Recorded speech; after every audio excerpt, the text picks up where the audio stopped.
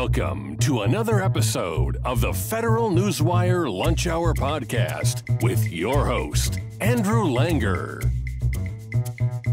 Well, hey, everybody. Welcome to another episode of the Lunch Hour with Federal Newswire. I'm your host, Andrew Langer. And if you are watching us on YouTube, and I appreciate it if you are, you can also catch us on all of those fine podcast platforms that are out there, Spotify, Apple, Amazon, etc., etc. If you are listening to us on one of those fine podcast platforms, you can watch us on YouTube. Please subscribe to the Lunch Hour podcast, leave us a review, and let everybody you know about what's going on the Lunch Hour. The listenership is growing, and we appreciate the feedback we're getting from our listeners. I'm very excited. I'm always excited for our guests, particularly excited for this guest this week. He's an old colleague of mine, longtime colleague of mine, I should say, because he is certainly not old. His name is Ben Lieberman. He's a senior fellow at the Competitive Enterprise Institute. He works on energy and environmental policy, very, very important in this day and age. And today we're going to spend a lot of time talking about the intersection of these policies and international affairs, sort of tying in a lot of what we do here at the Federal Newswire on policy and business and economics, and certainly China. But just to tell you a little bit more about Ben, he's been back at CEI for a while. Before that, he was up on the Hill. He was counsel to the U.S. House Committee on Energy and Commerce. He worked for the Heritage Foundation for a few years. I believe he's a lawyer, though I don't have his law degree in front of me. But his bona fides there. But as I said, I've known Ben. Holy cow, Ben, I think I've known you for just about 25 years. Is that possible that we've known each other that long? I think it goes back to the turn of the millennia. Yes. When we were all agog and nervous about Y2K. Imagine how far we have now come. Imagine if AI had been a factor in the whole Y2K environment and the panic that would have caused. Ben, one of the great things about CEI is the work that you guys do on not just energy and environment policy and really all kinds of policies, but CEI has really made its mark on being able to translate the policy implications for the decisions that are made at all levels of government into how they affect people. And this goes back years ago. I remember the video that our friend and mentor Fred Smith put out about climate policy, showing somebody trying to ride around in a snowstorm in a bicycle. We are seeing this play out in a very real way in terms of electric vehicle mandates. Talk about the issue of electric vehicles and why they're not the great promise that the left seems to promise to us. Talk a little bit about this. Well, yeah. And the great thing about where I work is we can follow our goals of free markets and limited government wherever we think those arguments are needed. I'm the gas stove guy, yes, for example. But it all comes back to freedom of choice and consumer choice and allowing people to purchase and use the products they want, and to not have the federal government mandating choices. That's true of gas stoves. That's true of the push from gas to electric stoves. It's true of a similar push from gasoline powered to electric powered vehicles. The consumer demand beyond a niche product just is not there, and for good reason. Well, it's interesting, right? Because we go back to, remember when there was that whole thing when Bernie Sanders was on the stump. I want to say it was 2016. And he was talking about the issue of how many different kinds of shoes there are and how many different kinds of toothpaste there are. I think he was also talking about how many different kinds of shampoos there are and how this was a bad way to allocate things in the economy, which I found stunning to me. But the fact is, if consumers want something, and it's a legal product, I mean, this is actually the most efficient way of sort of allocating resources in the marketplace, is it not? Absolutely. And even if it wasn't the most efficient, it's what people want. Right. And we respect freedom more than one-size-fits-all efficiency. And, of course, the one-size-fits-all crowd never achieves any kind of efficiency. But the real issue is that every consumer is different. For a well-to-do person who already has a gasoline-powered car, can use an EV for short trips, that's fine. But say for the 1/3 of American households that are single vehicle households, including many lower income ones. Realistically, an EV just can't serve as that one vehicle. So there's a lot of examples of people who quite logically don't want to choose an EV. So this push towards an all EV world leaves a lot of folks behind. You know, it's funny. I was with our former CEI colleague, Jerry Rogers, over the weekend up in New York. And we took an Uber ride. Obviously, there are folks on the left who hate Uber for all sorts of reasons, but I took an Uber ride. And and the Uber driver picked us up in an electric vehicle. It was not a Tesla. I don't remember which brand it was. I was struck by the fact that it wasn't a Tesla. And we're talking about it. And there are a lot of cab drivers in New York that use electric vehicles. We can understand why. But I was talking to him about his experience with it. And he's like, it's one of these things where I thought it'd be great. And obviously there are all kinds of regulatory benefits to having it, all kinds of incentives in New York. But the reality is, right, I don't have a charger at my home. And when I go somewhere, sometimes I have to wait literally hours before I could even then spend the hour and a half to charge my vehicle. I mean, this gets to the point that we all make. I'm sorry, Ben, I'm going to pontificate for a second. It's like the meme that is going around right now, talking about how if we were to move to an all-electric fleet, or if we had already been all-electric, and someone came out and said, hey, I've got this miraculous new engine for cars. You can fill it up in 3 minutes or 5 minutes, and it's good to go. It goes 400 miles on a tank full of fuel. It's half the weight. It won't destroy roads, all of these things. And it's called the internal combustion engine. People would clamor for it. I mean, this is where we are, isn't it? The absurdity of the federal one-size-fits-all policy. Yeah, if gasoline-powered vehicles weren't on the market, the central planners would be trying to push them onto the market. And a lot of people don't know, actually, the gasoline-powered vehicle was considered an environmental benefit when it came out. Cities had thousands and thousands of horses back in the day, which means horse manure, horse urine, dead horses all over the place every day.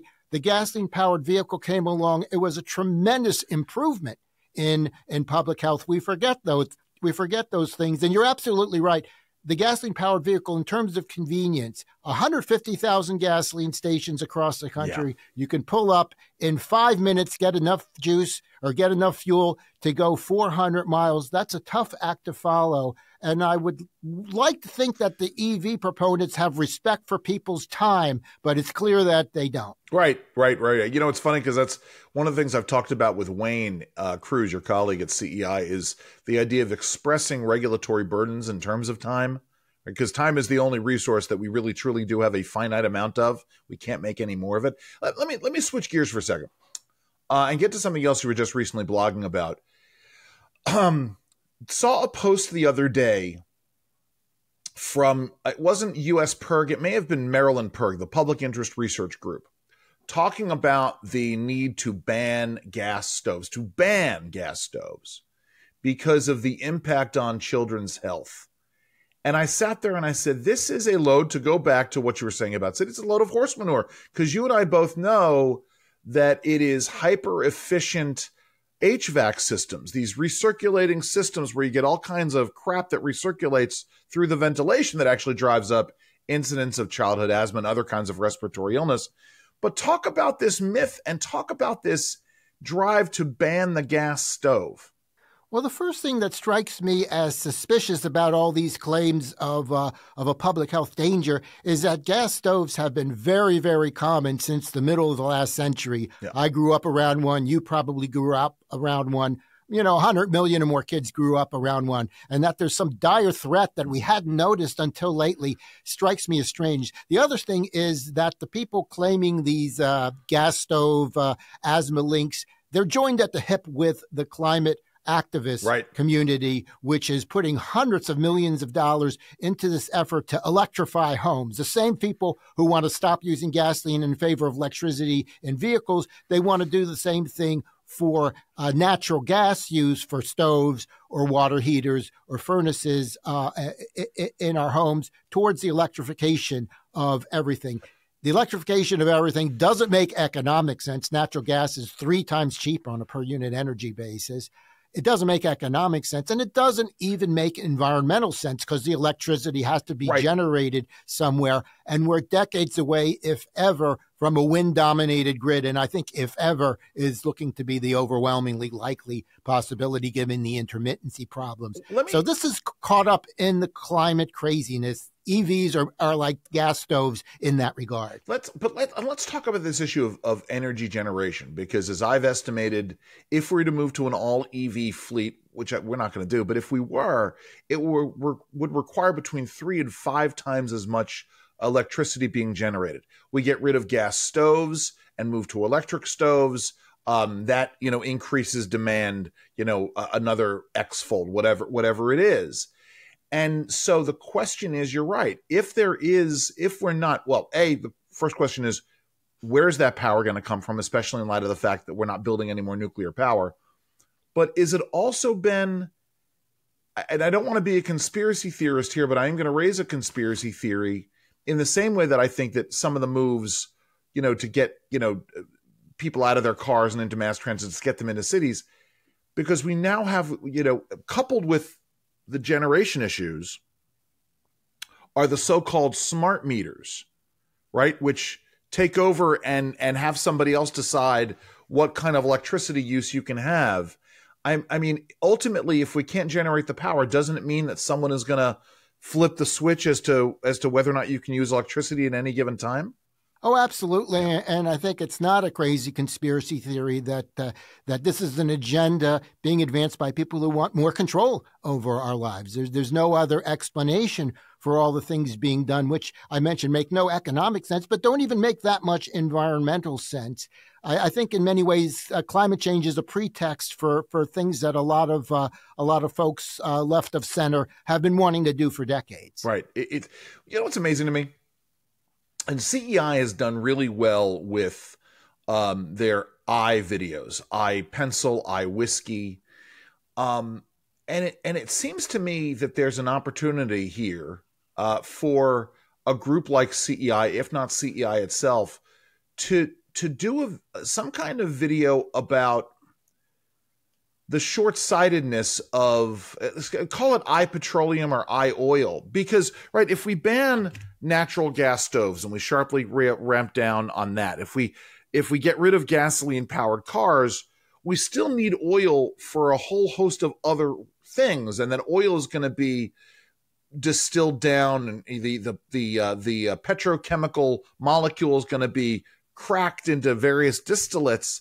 So are we not supposed to burn the benzene? Are we not supposed to burn the methane? Are we not supposed to use all of what they would say in the butchering industry from nose to tail? Are we not supposed to use from nose to snout to tail of oil? Or what are we supposed to do with methane and benzene and all of these other distillates that come out when you crack a petroleum molecule? Yeah, the things that we get from a barrel of oil is a very long list of products and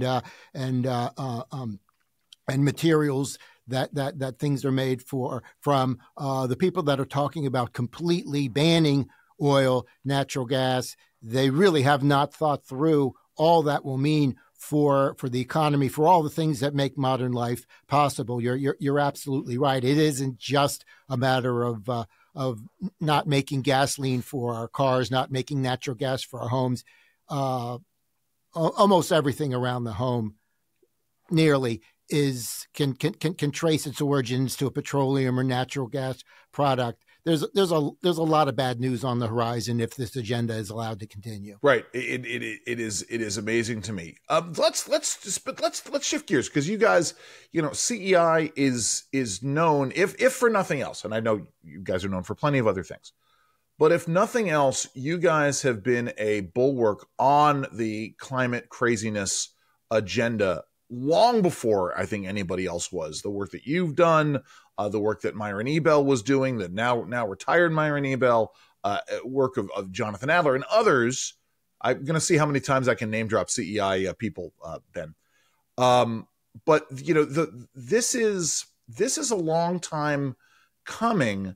Let's talk a little bit about where things stand now, because I don't think we've lost the fight, but obviously on both the domestic and international side of things are very, very tough. Talk about where things stand right now.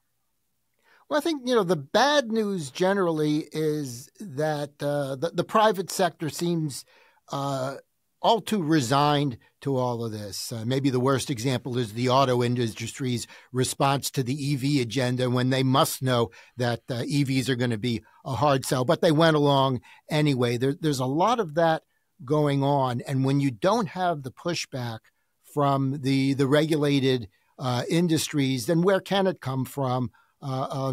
Free market groups like CEI, that we're not that well funded or powerful a voice. But I think the reality in the end is this stuff just doesn't work. A grid dominated by wind and solar is not going to happen. EVs dominating roads, not going to happen. Everybody giving up their gas stoves, not going to happen. And so the practical realities are going to bring this agenda to an end. The concern is how much damage will have been done when we reach that point. It's funny. I had a conversation with somebody in the auto industry about the EV mandate and what was going on. We were talking about how, Toyota was being caught behind the eight ball because their hybrid vehicles were not being included in these EV mandates, which again is just an insane way of looking at it. Toyota had done all of this work to try to make some kind of compromise position. But I asked this person, I said, why isn't your company pushing back harder? And he said, well, the problem is that we had a situation with a federal regulatory agency, a safety agency a few years ago. And as part of our settlement agreement, we had agreed to put on, I know, you're familiar with what's going on with the Loper case at the Supreme Court, the deference case? A little bit, yeah. The same kind of situation with Loper, right? With Loper, they have the issue is the National Marine Fisheries Service has required that they put a fisheries person on the fishing boats at the expense of the fishing boat owners, expense, at their expense. By the same token, this automaker had agreed to have a safety inspector embedded within the company to watch over their operations for a discrete period of time. They paid this person a salary, but they didn't want to rock the boat because it was up to this inspector, this federal inspector, as to whether or not his or her continued supervision of the company was going to continue. And they were afraid that if they raised the specter over the EV mandate, that they were going to have to continue to spend literally millions of dollars on this person embedded in their midst. I mean, this is part of the problem with the massive regulatory state and how much power these agencies have, right? There's an incredibly coercive power. And you and I both know that there are rent seekers that are out there here. But, right, I mean, this is part of the problem. Half of it is, half of them can use the mandates to drive out their competitors. The other half are so scared of retaliation that they don't want to do anything. It really puts the status in the catbird seat, Ben, doesn't it? The federal regulatory state is just one big Stockholm syndrome. You're absolutely right. It's the comprehensiveness of it all. You can't fight one regulation because that agency and other agencies have you under their thumb for other regulations where they have discretionary authority. So it is tough to fight back. Another factor is balkanization. California will set their own auto regulations, their own appliance regulations, and manufacturers don't want to have to build to a different set of standards for California and the dozen or so copycat states. So they come running to Washington. What I don't like about that is that whatever California does is almost always incredibly dumb. Right. And do we really want the federal government to mandate that foolishness on the other 49 states or however many states who didn't want it? So the list is long why regulated industries don't fight back. And as you mentioned, sometimes they benefit at the expense of some of their some of their competitors. That's why the focus should always be on what's best for the consumer, what's best for the homeowner, and what's best for the larger principles of freedom. Right. What serves to empower people and what serves to disempower people. Empowering people to act on their own behalf is always better than disempowering them. That's a core principle of mine. So let's turn, Ben, to one of the main reasons why I wanted to have you on today. You've just done an extraordinary report. It's really great stuff here about China. I mean, it really is amazing to me about China and global energy policy and how China is being treated. Talk about this, because this is so important.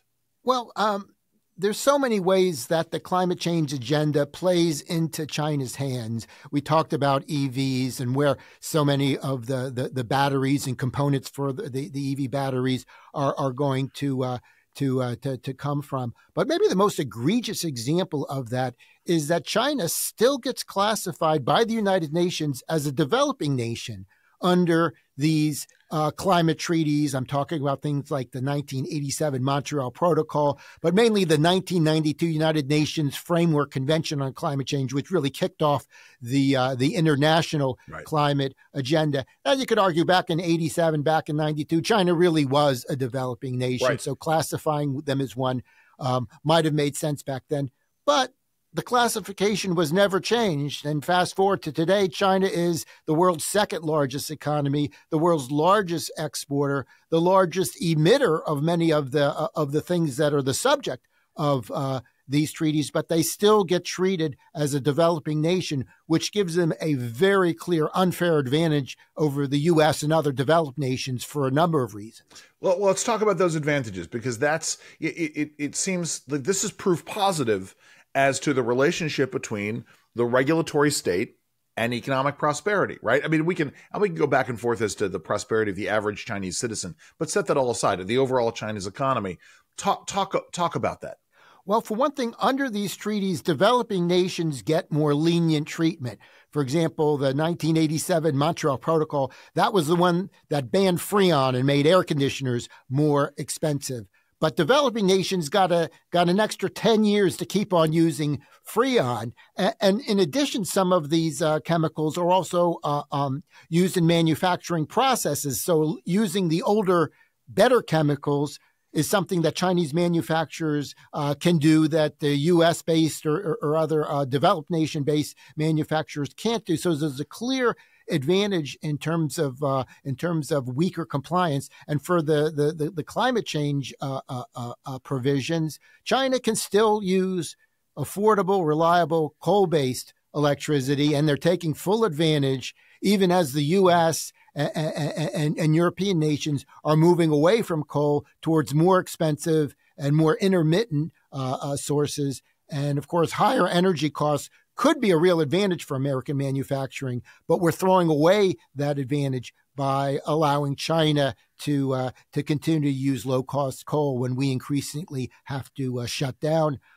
those plants. So more lenient treatment under these environmental treaties. Also, believe it or not, these treaties have foreign aid provisions, multilateral funds, they're called, that allow developing nations, poor countries, to get compliance assistance from rich nations. And surprise, surprise, the U.S., as we are the biggest contributor to the UN overall, we're the biggest contributor to this foreign aid. And so China can get assistance from U.S. tax dollars to help them move ahead with this advantage over us. It's really that bad.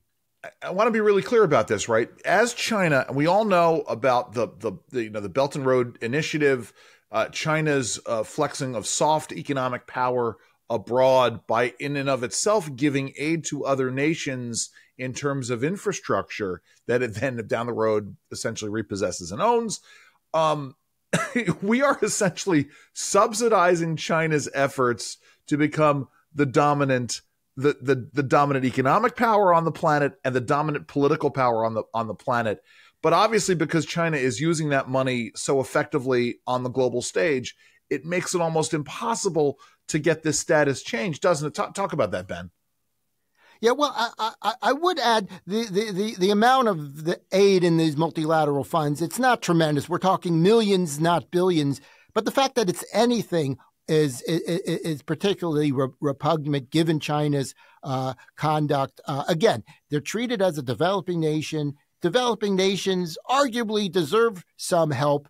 Sure. From rich countries. How effective that is, that's another matter entirely. But the foolishness of continuing to treat China as a developing nation is one of the reasons why I'm glad Congress is finally taking a look at this classification. It's a good thing. It's one of those things, right, where, again, to invoke the name of Fred Smith, CEI's founder and first president, right? Fred used to say that the thing about environmental protection in rich nations is that rich nations can afford to make those priorities. It's poor nations that can't. They're just trying to do best by expanding their economies. You have an op-ed that just came out. I want to say it was in The Hill just early this week, over the weekend, maybe it was, about how to neutralize this advantage. Talk about that. Yeah, well, the Hill gave me that coveted Sunday 4 p.m. slot for the op-eds, but I'm glad. Now you've got the coveted lunch hour with Federal Newswire slot to also talk about this. I know we tend to compete the Sunday slot. Anyway, go ahead. And I laid out the case that China should not be treated as a developing nation. This should have been changed long ago. Finally, the Senate has taken some action. There's provisions most recently in the National Defense Authorization Act that would require the State Department to request that the UN change China's classification. And that's a welcome step. However, China has made clear they're going to say absolutely no. Sure. I don't know what the Mandarin term for FU is, but that was the response that the State Department has gotten thus far. So I think the next step is for legislation, and there's a bill by Senator Barrasso of Wyoming that would defund these treaties until China is reclassified into a developed nations. And I think those kind of measures with real teeth are really where we ought to go. Now, I hasten to add that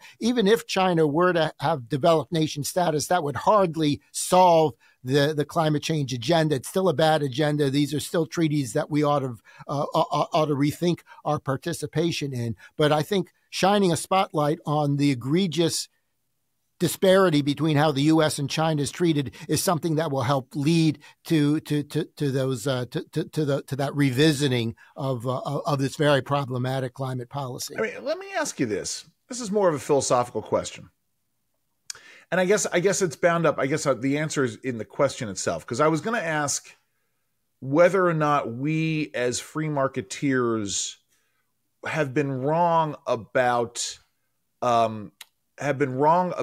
more trade leading to the political freeing of societies like China's society.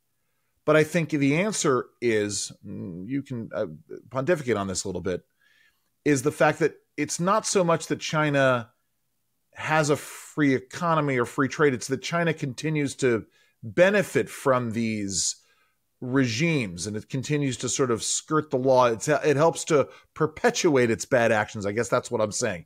If you have an oppressive political climate, you take it, and you can take advantage of all of these things to help perpetuate that oppressive political climate. I'm sorry. What are your thoughts here, Ben?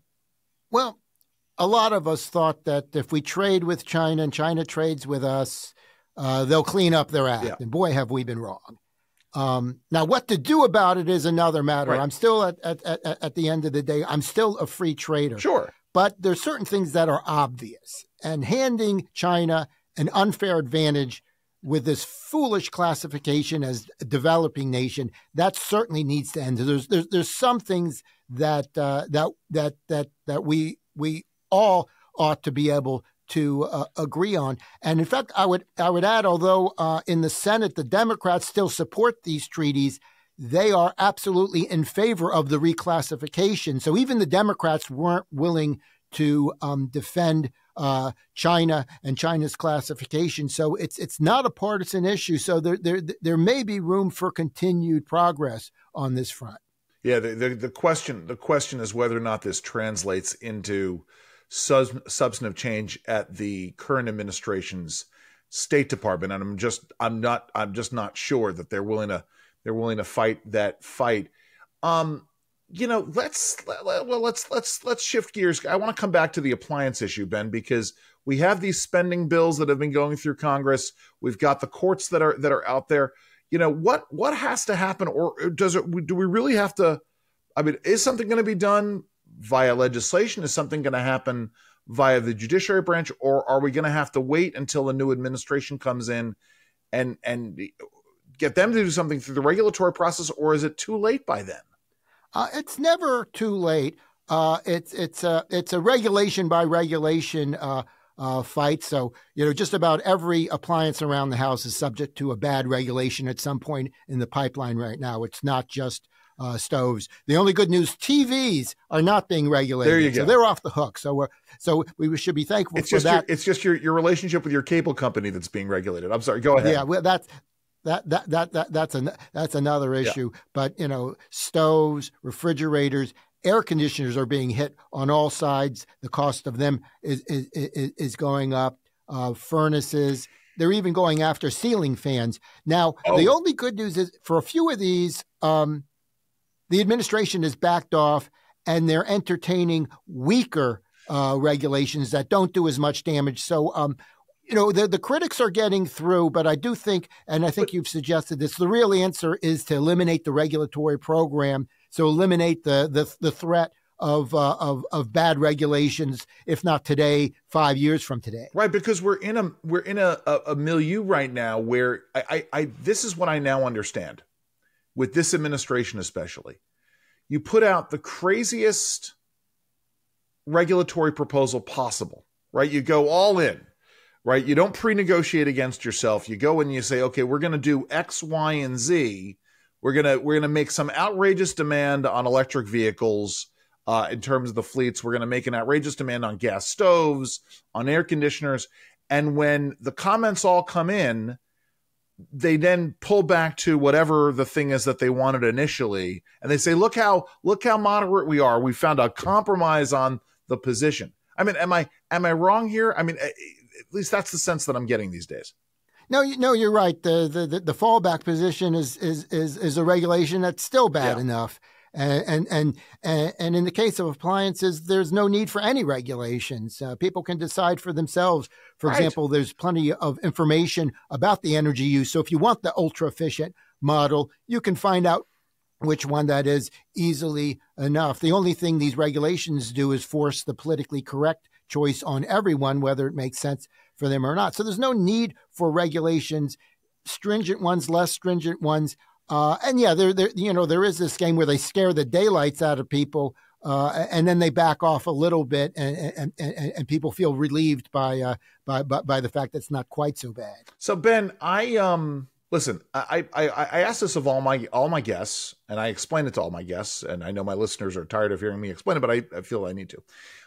When I was contemplating starting up a new podcast, I was thinking about doing a podcast called Outside Interests, which is to talk to policymakers or policy folks and political folks about things that they do that are not policy related, that are not politically related. They're outside interests, because I think it's important to humanize folks who are doing this work, so the folks understand they're not just all engaged in this kind of activity. So when you're not doing this important work on energy and environmental policy, how are you spending your free time? What are some of your outside interests?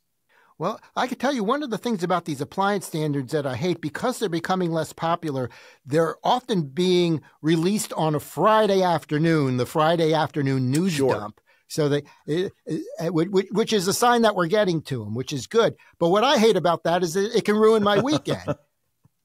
And what I like to do on the weekend, well, my wife Donna and I, we really love history. So we go to antique auctions. Even if we don't win anything, it's fun entertainment. And if we do win something, we have a little piece of history to take home. We love American history. We like to visit, especially New England, because there's so much history there. But even here in the Mid-Atlantic, there's a lot of stuff to see. So got to come down to Williamsburg. I've been down to Williamsburg many times, and I still haven't exhausted it because there's just so much there. But I do the cheapskate version. I walk around the buildings, but I don't pay the $30 to go inside. I haven't done that yet. What you need to do is we need to get you and your wife down here. I'll take you on the Civil War tour, because I can sit down and explain to you how the North could have won the war 3 years early.